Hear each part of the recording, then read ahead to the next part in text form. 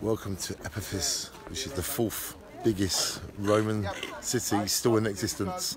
And we are at the second theatre they built for about 2,000 people, but the main theatre holds 24,000. We will be there later today. This is a mini amphitheatre on the edge of Ephesus. Enjoy 30 seconds of this. Shine on. It's all about. The original was in Ephesus Museum. But when they got bored, as I said, they came here and they played some games on the streets. Imagine the streets like colonnaded columns side by side, and they used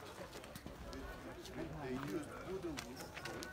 They called this kind of streets portico. They sat beside the portico and they played some games, and you will see many of them. As I say, behind you, there is an agora.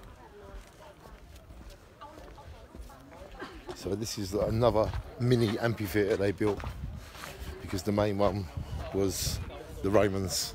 So they built another one in Ephesus here in the 2nd century. Take a look, a mini amphitheatre.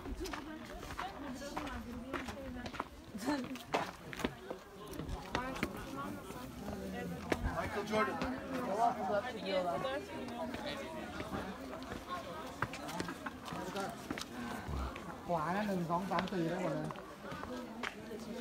Çekiyorum.